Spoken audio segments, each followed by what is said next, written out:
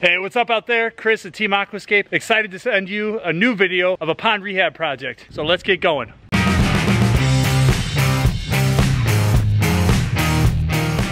So we are taking out an old water feature and installing a new one. Everything's coming out total gut rehab. Gonna make the pond a little bit bigger, make it deeper, make the stream way more interactive, more interesting. Little challenges that we're gonna be facing today is we are going to be going underneath a deck. I'm gonna turn the camera around, kind of show you what's going on here.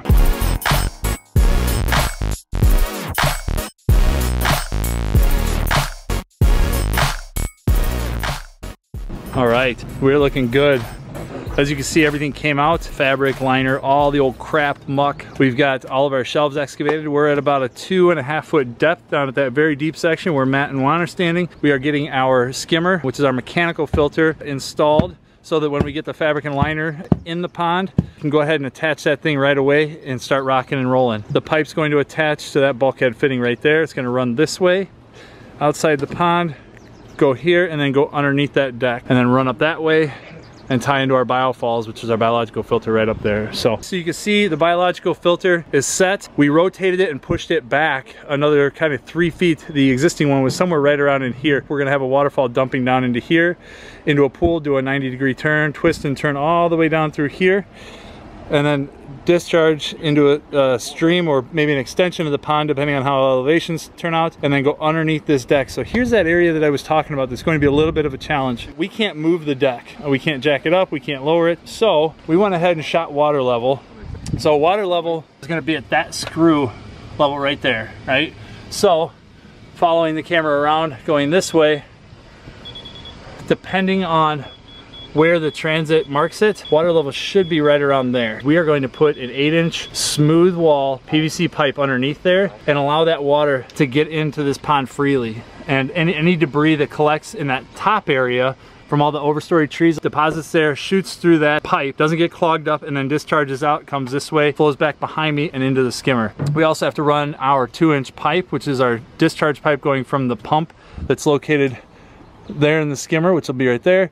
Go this way, go underneath the deck, and then back up and tie into that biofalls. It'll be interesting. You're not going to see any of this stuff. The decking boards for this, where it's all open, are sitting right over there. So this will all be covered up. So we won't even actually rock this area. We're just going to make sure that that liner stays up nice and high along these edges here. And then in the back side, we'll do a little waterfall dumping down into here. So should be a really neat effect. We'll probably make this nice and shallow so that that water pushes across, coming from the stream and waterfalls and coming across the pond, getting a nice push of water over to the far side of the skimmer.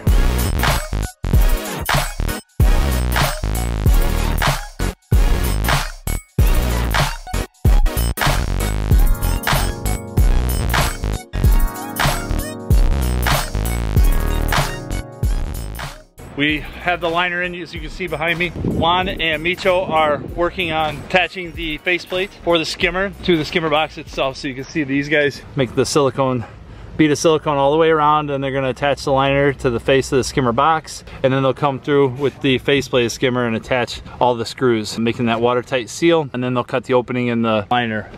Meanwhile, while they're doing that, what we're gonna do is, because the elevations didn't work out for us to pull off an overlap for a little waterfall coming into the pond on this side, we have to seam some liner together, guys. I've got a 2x6 underneath the liner here, getting it nice and flat. I've got all the wrinkles pulled out so it's nice and taut. I'm gonna prime this area, put a piece of our double-sided tape. You see right there, it's sticky on both sides. I will prime the top liner, drape it over the top, seal it, trim off any excess that's not being held by the double-sided tape, and then I will prime it again, our 6-inch cover tape over the top. Basically, we're welding the two pieces of liner together, making a watertight seal, and then get that liner to go underneath this deck right here.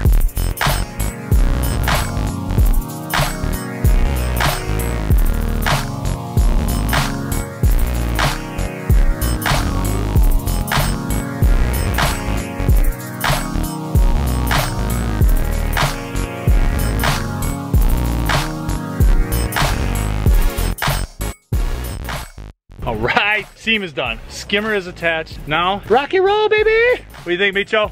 We're in good shape, man. Yeah? We're gonna rock this thing in? Yeah, before the rain hits us. I love it. Right now what Juan's doing, which is actually a super important part, rocking this bottom shelf, right? So think of this as the foundation for the rest of your pond, folks. If this thing crumbles, then everything up above it crumbles. Every rock dictates what the next rock's gonna do. We can't stack them right on top of each other. It would just be weird, A, but most importantly, it wouldn't be functional. There would be no stability. What he's doing right now is he'll kind of bump out a little bit, and then because we're gonna use some of the smaller rock on the bottom, he's actually gonna take some of these cobbles and go back behind that rock just to finish this shelf off, right? That looks great right there. Yep, so good. I wouldn't have put it like that, but he did a good job. Rock in the bottom, then the next shelf up, then the next shelf up after that. Also super important is to just change up the size of some of the rocks. You don't want it to look too regular. Again, we always talk about that pearl necklace look. We just want to make it look natural, break it up. It just adds so much more support to the design.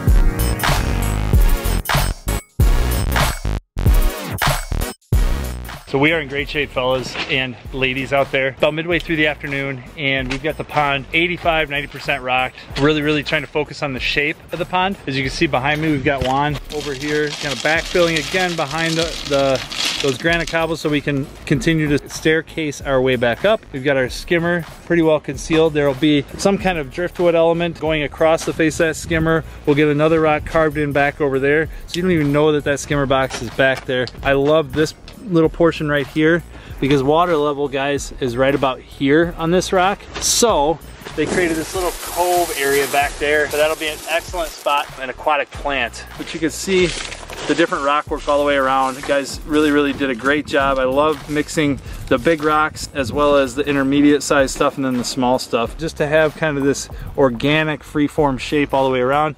We've got a mixture of our big gravel as well as our small gravel down in there. We'll probably do the whole bottom in small gravel just because it's nice on the feet. We have our pipes. That's where the water is going to come through. We'll end up probably throwing a piece of slate or something over the top of this. Water level, just to give you a frame of reference, guys, is right about at these rocks in through here. So the water is going to come down through here and then shoot across the surface of this pond, and all the stuff will be drawn into that skimmer. Matt, what do you got there? Oh, just some logs. Here's kind of what they're attempting to do, is figure out a way to disguise the skimmer. This is one of the hardest parts of our job, is to figuring out creative ways to hide the face of that skimmer. We don't even want people to know that it's back here. Making sure that the bottom of this log doesn't obstruct the water flow going into the skimmer. So you don't want to drop that thing too low, then it disrupts the entire functionality of that skimmer. Carve a rock back in over there, to carry your eye past it. The cut end will be below water level and it just looks fantastic. We've got Joel. What are you guys working on up here? Just digging out this waterfall. So they're gonna cut out everything inside that little circular area down to the same depth as the bottom of those pipes.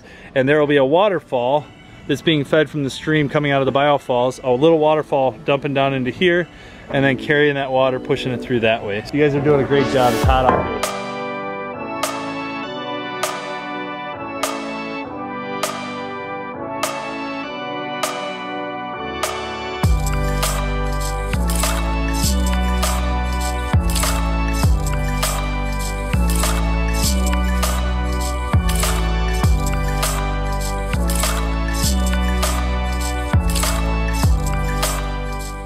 You can see Matt and Eli over there digging the trench for the pipe that again goes underneath this deck, and we're just got to hook into the skimmer. We're also finishing up all these edges around the pond. We're going to start tearing into these waterfalls in this stream area up into here today as well. So it's kind of where we're at. We should be in a good spot to finish up kind of early today, which is always nice. We just have probably another 15 feet of stream to take care of. We've got plants to go in, button up edges, finish up plumbing, get the dosing system installed. It's looking fantastic. You got some really good weather. Sun is shining and we're smiling.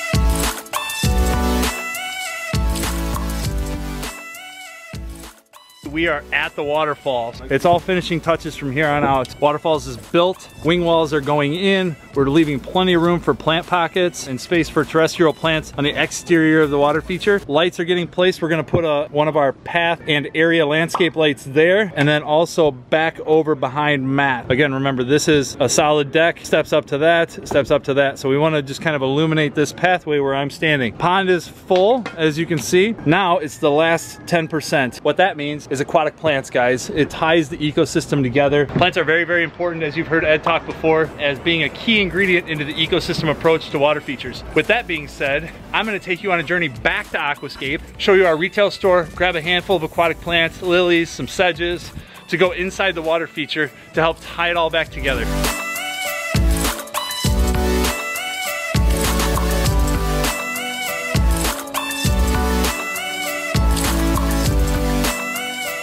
Aqualand, baby. Give you guys a chance to see our part of our retail store. Oh cool, we got Ron out here, one of our retail associates. It's like he's filling up the tanks. Here's our cornucopia of plants. We've got floaters, we've got some lotus that are potted. We got some lilies over there. So I'm just gonna grab a handful of stuff here, guys. We got some really, really neat Edgewater stuff. The Creeping Jenny always does great. You know, I love the sedges. These Corkscrew Rush are really neat. I'm saying it's important to kind of mix up your Edgewater stuff, moderate, like the 8 to 12 inches of water, and then you've got your deep water stuff like lilies and that kind of stuff. So I'm gonna grab some plants and then get the heck out of here. Variegated, not variegated. Variegated, not variegated. Here's that pickerel I was talking about. This will look great on that back edge and also handle a little bit of shade. Got some bloody dock in there.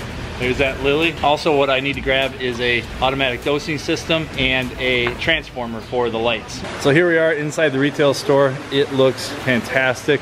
Rob over there is our acting manager here at the store. He's done a fantastic job just making sure this place is nice and clean, but look how well the product is faced in here, guys. Super easy to find stuff. So I already found what I need. Dosing system, So nice 60-watt transformer with a photocell. Say hi, Rob. Rob's been a longtime teammate. He's super, super valuable. He knows a lot about reptiles, fish, that kind of stuff. So he's a great resource to have here in the store. It's always great to have good teammates around here. All right, let's get out of here.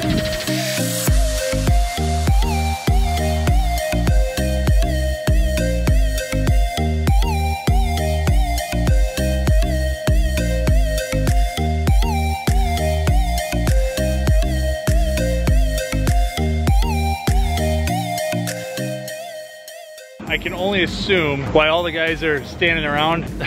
It's because the waterfall just got turned on. Did you guys turn the waterfall on without me? Wait for you? Yeah, dude. Nice, dudes. It's awesome. Those plants look great. So those pipes, again, you will never ever see. I don't know if you can see them down there or not, but they're pushing that water through. Looks like the pond's a little overfull right now. See some stuff collecting right there. It's a little dirty, but let's go check this waterfall out. Oh man, yeah. That looks awesome. Look at that, I love that top waterfall coming down into that. Gosh, that looks cool. And the water just racing through there. That's cool.